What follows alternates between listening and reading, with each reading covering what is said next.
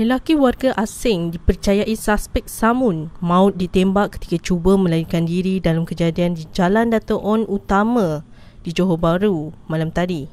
Dalam kejadian jam 10.50 malam tadi, suspek yang memandu kereta Proton Wira diarah memberhentikan keretanya, namun dia bertindak agresif, melanggar kenderaan polis sambil melepaskan beberapa das tembakan. Timbalan Ketua Polis Johor Datuk Muhammad Kamarudin Mat Din berkata, anggota polis kemudian membalas tembakan menyebabkan suspek maut dan keretanya terbabas ke atas pembahagi jalan.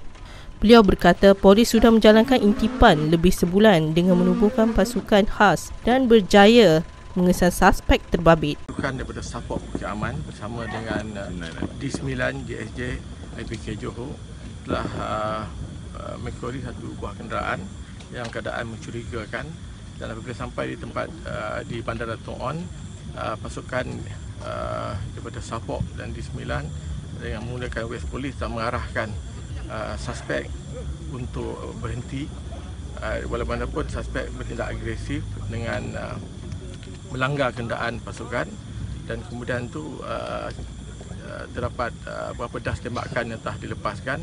Dalam usaha untuk melindungi diri, pasukan daripada Support telah melakukan tembakan, dan apabila keadaan tenang, kita dapati terdapat satu lelaki warga negara asing telah tumpas di tempat kejadian.